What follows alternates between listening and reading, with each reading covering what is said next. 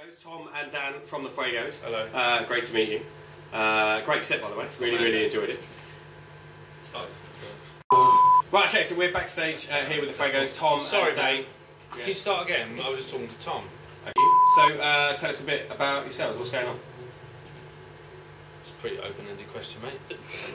Yeah. What is the Fuegos? What is the Fuegos? I don't know whether that's grammatically correct, but it's a six-piece sort of indie band with a bit of electro. We've got some acoustic in there as well. We've got violins, we've got female vocals, hard, fast-pumping drum beats, big bass lines. What do you think sets you apart? Dawn and Jade.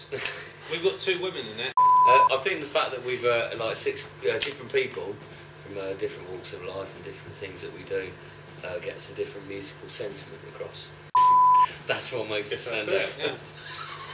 I think you said it all there.